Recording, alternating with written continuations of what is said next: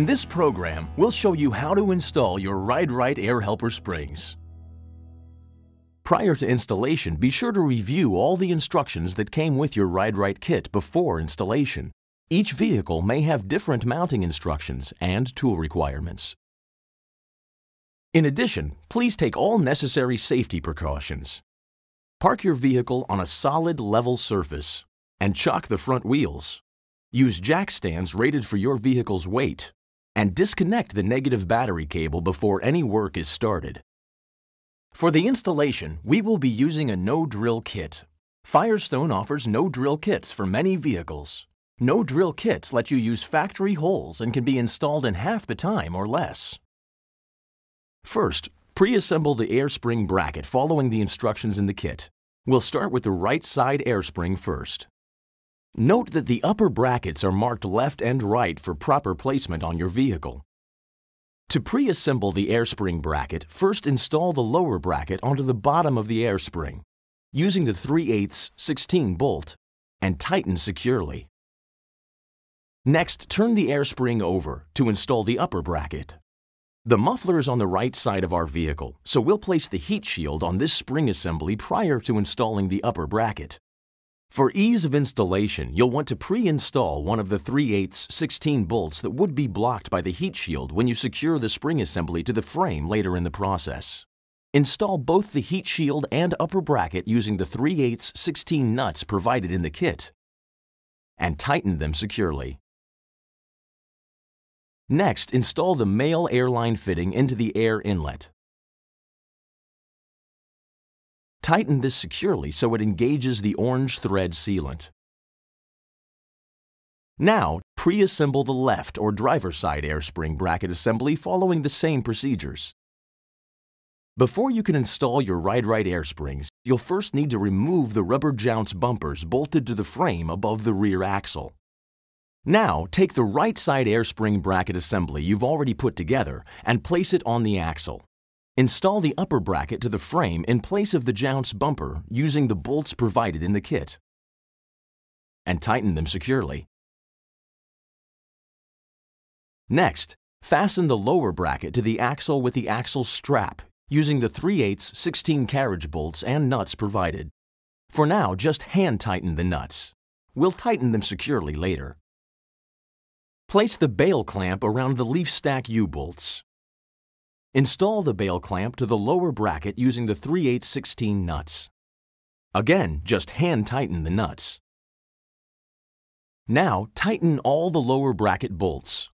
First, tighten the axle strap nuts so that the lower bracket rests on the axle. Then, tighten the nuts on the bail clamp to finish securing the air spring assembly to the axle. Follow the same steps for the installation of the air spring on the driver's side of the vehicle. The next step is to install the airline tubing. Carefully uncoil the airline tubing to avoid any kinks or folds. Cut it into 2 equal lengths using a tubing cutter to ensure a square cut. Next, insert one end of the tubing into the airline fitting installed in the top of the air spring. Push the airline tubing into the fitting as far as possible. Install the air inflation valve in a location where you can easily access the valve and it will be protected during driving. Use the provided washers and nut for installation. If necessary, you can drill a 5/16 inch hole for mounting. Now, run the airline tubing from the air spring to the valve. Route it so it will avoid direct heat from the exhaust pipe and any sharp edges. Cut the airline to fit using a tubing cutter, and insert the end into the air inflation valve. Push the airline tubing into the fitting as far as possible. Secure the airline tubing in place with the provided nylon ties. Install the airline tubing for the second spring following the same steps. Now it's time to inflate your air springs. We recommend that you inflate the air springs to at least 50 pounds per square inch. When inflating your air springs, add air pressure in small increments. The air spring inflates much faster than a tire since it requires much less air, so you'll want to check pressures frequently during inflation. Once the springs are inflated, check the fittings for air leaks. spray a solution of soap and water on the fittings.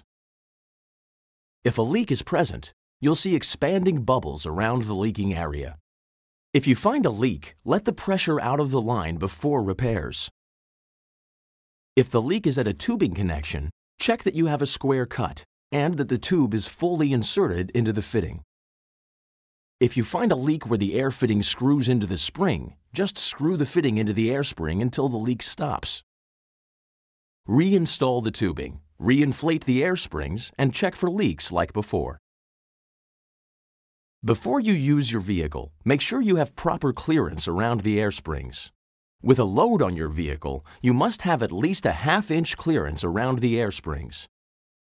For Ride-Rite air helper springs load capacity versus air spring pressure values, refer to your installation guide.